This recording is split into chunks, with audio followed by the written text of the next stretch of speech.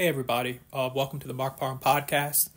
I've been looking at a lot of, just videos when it comes to politics and, things about Ronald Reagan and, looking at Gavin Newsom and, just a bunch of different things. And the amazing thing was how California actually, supported Republicans back in the days. Like, it's amazing to me to think that folks in California supported people like Ronald Reagan and Nixon and people like that. When you fast forward and, right now, 2024, it looks like, Democrats have a stronghold in California. I mean, no matter, all the corruption and what the Democrats do and the homeless situation that, folks in California will not vote for a Republican as governor. It almost seems that way. And, it's sad that it's like that. I think putting in some new leadership and trying to put in some Republicans in power, maybe a governor or, mayor of Los Angeles, something like that would actually help, certain cities and towns and things like that. But, the Democrats in California have such a stronghold. And I don't know why, but it's almost like, they'll complain about a situation, but they'll still, vote for a Democrat. I mean, in my opinion, Gavin Newsom has destroyed California. If you look at the crime that's going on, if you look at just the policies, the taxes, the just, everything. I don't see how anybody who has a functioning brain could support another Democrat governor. But some tells me, even after someone like Gavin Newsom, they'll line up to support a bunch of Democrats again. It's almost like it will take, I don't know what it'll take. It almost will take like Jesus Christ to come down and, walk the streets of California or Sacramento. Not California, but walk the streets of LA or Sacramento for people to wake up. I don't know. But for some reason, the Democrats have such a stronghold in California, and it's very sad in my opinion. I think that getting a Republican in a place like San Francisco as the mayor, or even you look at Los Angeles. Could you imagine if Los Angeles had a Republican, mayor?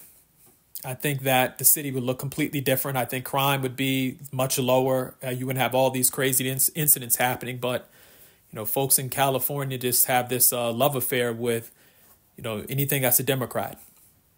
And they'll go on television. They'll complain about, oh, my God, the taxes and so bad and things are just changing and getting out of hand. But they'll go into that voting booth and it's just something with them and Democrats. I don't know what it is in California. It's very sad. It's almost like you see those zombie movies. It's almost like you have a bunch of just zombies that no matter what the Democrats do, no matter what they say, people will support the Democrats. You look at even Oakland, the city of Oakland. I mean, that mayor there, look at how she's running that city into the ground. I mean, you have businesses that are huge businesses that are leaving because they're talking about safety. And, it's bad when major businesses are leaving because, that's going to affect the economy, the local economy, jobs. But I mean, again, people will see all that and still vote for Democrats. They'll, see crime and theft and car break-ins and carjackings and all this stuff. And then they'll march to that voting booth and put on a happy face and vote for anything with a D next to their name. I've never seen anything like it. It's crazy. It's almost like some, people, it's almost like a zombie movie, but that's just how it is. I think that if people change their mindset and say, you know what, maybe we should try a Republican this time in California as our governor, maybe of a mayor of a city like Los Angeles or San Francisco. Let's try that. Let's try to get a Republican in there and let's see what happens. I think a lot would change, and I think people would be surprised, and I think people would actually like the change. But, for some reason, you can't get them to switch. They're committed to the Democrats no matter what, no matter how high the taxes are, no matter how many car break-ins there are. They're just going to, stick with the Democrats, ride it all the way out. And so it's sad, but I think California could be such a beautiful state if they just get some new leadership and vote in some Republicans.